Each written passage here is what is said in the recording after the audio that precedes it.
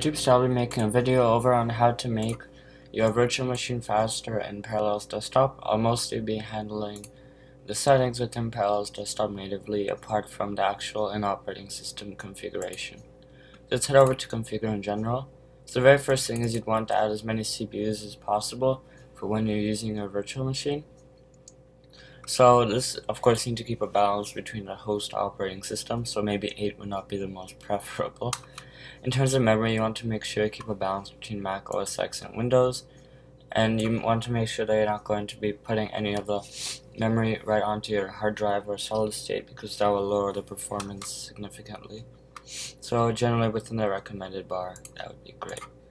You would want to reclaim as much space as possible, so this would just make your operating system easier to use with more space in the hard drive, which usually improves access time. Into options, these are just general optimization. You can change the speed of the virtual machine or the Mac, and then you can tune Windows for speed, which will make sure that it will be properly tuned and ready to function. You can change the power for better performance if you want better performance on your virtual machine, like here for a faster virtual machine. And then within security, usually if there's more and more security, it'll generally slow down, just like an antivirus is. As we go down generally in coherence mode, there's slightly more lag than just putting it natively at this resolution. And also whenever you have it on a retina display, usually the operating system has to power more pixels, which will make the operating system seem slower. Just like how on retina displays there's usually UI lag and going through the different elements within the operating system.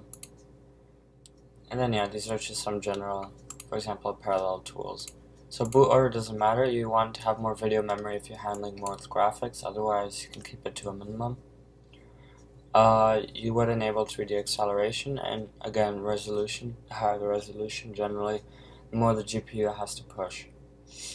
And the rest are just standard. So I hope you guys enjoyed this video, and this goes alongside the basics of making sure you have no viruses or anything else on your Mac. So thanks for watching.